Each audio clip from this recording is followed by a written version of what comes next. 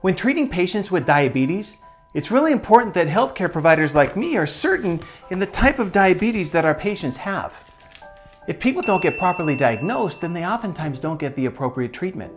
If you've seen my video on MODI, you know exactly how true that can be. When making a diagnosis, we rely on clues from things like blood tests and our patient's physical characteristics and the way that the diabetes progresses, and we correlate that together with what we most commonly see in type 1 and type 2. Somebody who's younger and thin with a more severe and sudden onset diabetes and ketoacidosis is a classic type 1. An older adult who's overweight with a more gradual increase in glucose is probably a type 2 diabetic. And day in and day out, we apply the features that we observe in our patients to help us determine the type of diabetes they have and get them the treatment that they need. But sometimes things aren't quite as they appear to be. In today's Sugar High video, we're exploring another one of the more rare forms of diabetes called LADA.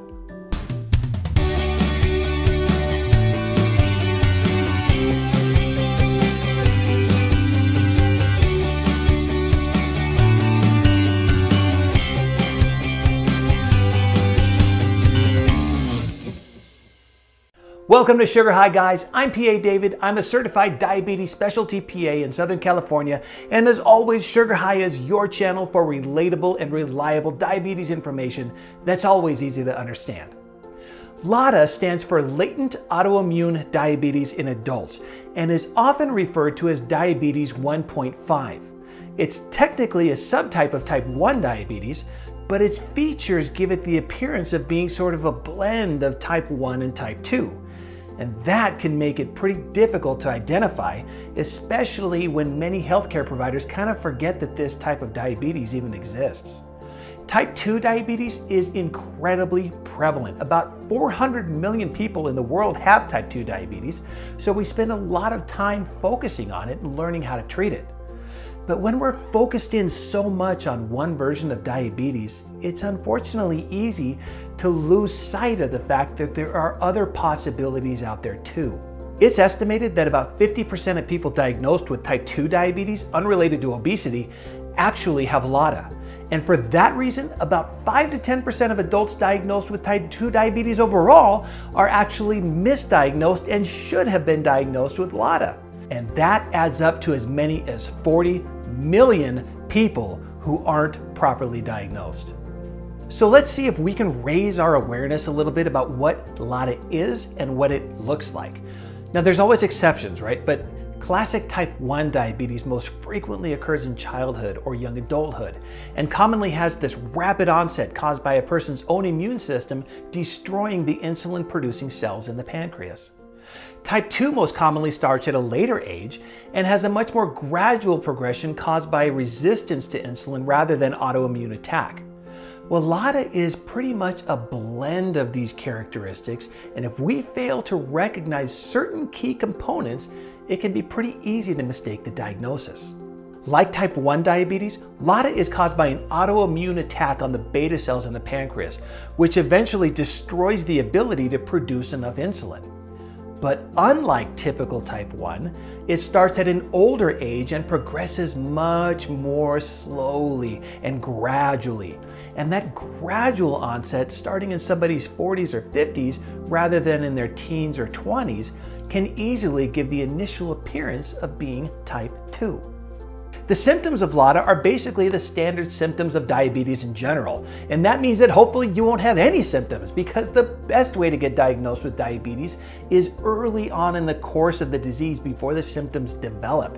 I mean, ideally your doctor would order a routine blood test for a regular physical exam and might coincidentally notice that the glucose is higher than normal. Although admittedly, catching it earlier in the course like that, where the glucose elevation is still mild, does make it a little easier to misdiagnose it as type 2.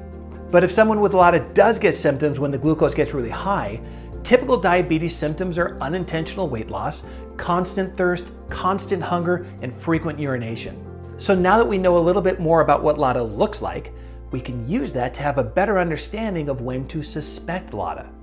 If a person in their 40s or 50s has been diagnosed with diabetes, but they're slimmer rather than heavier, that might be a good indication that something's not quite the norm for typical type 2.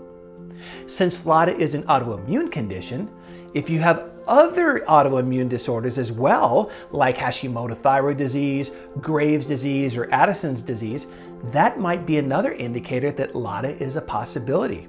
Because I mean, look, if your immune system is willing to attack one part of your body, it's not that far-fetched to think that it might be willing to attack another part like your pancreas. Even if you don't personally have other autoimmune conditions yourself, if other people in your family have autoimmune disorders like thyroid issues or rheumatoid arthritis, that ought to grab your attention. Lastly, when someone who's diagnosed with type 2 diabetes needs insulin much earlier in the course of the treatment, that should raise our LADA suspicions as well. People with type 2 diabetes often never need insulin, but even when they do, it normally takes many years to get to that point. When a type 2 diabetic gets to the point that they're needing insulin sooner than we'd expect, like within just a couple of years, LADA may actually be the true diagnosis. So if that's starting to sound like you might be wondering how we can know for sure whether your situation is LADA. Well, if we want to confirm the diagnosis, we can do a few blood tests that will usually tell us for sure. Remember how we said that in type 1 and LADA, the immune system produces antibodies against the beta cells in the pancreas? Well, we can actually measure those antibodies with a simple blood test. And if those antibodies are present, boom, diagnosis confirmed.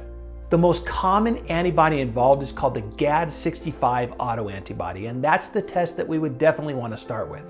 But there are several different antibodies that can be at play, and if your doctor wants to check for a bunch of them all at once, he or she can order what's called an autoimmune diabetes panel.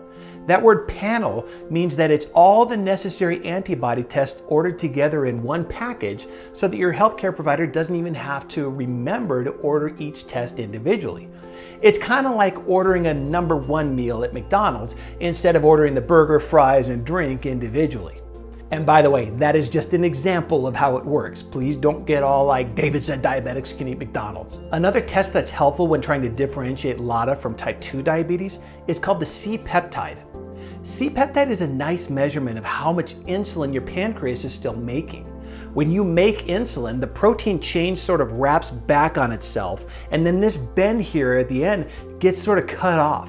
So for every molecule of this C-peptide that we can measure, it means that one molecule of insulin got created in your body, since making insulin is the only place where this stuff comes from.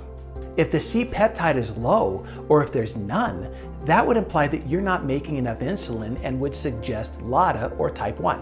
In type 2 diabetes, your body's resistant to insulin, so the pancreas cranks out a ton of it, which causes the C-peptide to often either be normal or even high. Now, as I mentioned at the beginning of this video, the thing that makes identifying the diagnosis of LADA so important is that we need to get people the proper treatment. So let's talk a little bit about how LADA is treated. Since the insulin-producing cells get destroyed in people with this condition, insulin replacement always becomes necessary. This can be done with a combination of long-acting insulin and short-acting insulin at meal times, or through the use of an insulin pump.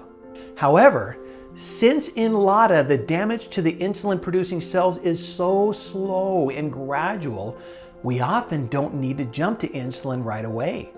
So long as there's a certain amount of beta cell function still left, certain oral medications called DPP-4s or non-insulin injected medications called GLP-1s can often be effective for several months to several years.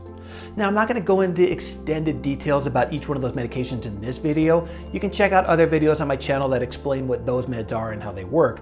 But just as a quick summary, DPP-4s would include medications that you might have heard of called Januvia, Tradjenta, or Onglyza, and others depending on what country you might happen to be watching from. GLP-1 medications include things like Victoza, Bydureon, Trulicity, Ozempic, and there's others as well. The idea is that these medications can actually be protective of the beta cells in the pancreas, and they delay the need to start insulin for much longer. So far, no medication can completely win over an autoimmune attack, and insulin eventually becomes necessary, but it is nice to know that if we treat it correctly, we can put that off for a while. Some people with LADA, particularly those who are overweight, may also have some resistance to insulin in addition to the attack on the beta cells. And for those people, metformin can be useful with the hope of somewhat increasing the insulin sensitivity. Oral medications called sulfonylureas like glipizide, glyburide, or glimepiride can initially reduce the blood glucose by causing the pancreas to release what insulin is still there. But the way that these medications work may actually speed up the process of the beta cells failing, causing you to require insulin even sooner rather than later. And for that reason, those medications are best to be avoided in patients with LADA. Within the diabetes community, the designation of LADA is still a bit debated. Camp Yes LADA says LADA is a unique condition that's separate from type 1 and from type 2. Sure, it's an autoimmune attack on the insulin-producing cells in the pancreas, but it behaves differently. It can be treated differently. It's much slower than type 1 and should be viewed as its own condition. Camp No LADA says, hey, LADA is just type 1 diabetes. It's autoimmune destruction of the beta cells, and that is by definition type 1. So what if there's different ways you can treat it? There's multiple ways that you can treat type 2 diabetes. There's multiple ways you can treat type 1 diabetes, depending on where they are in the course of the disease.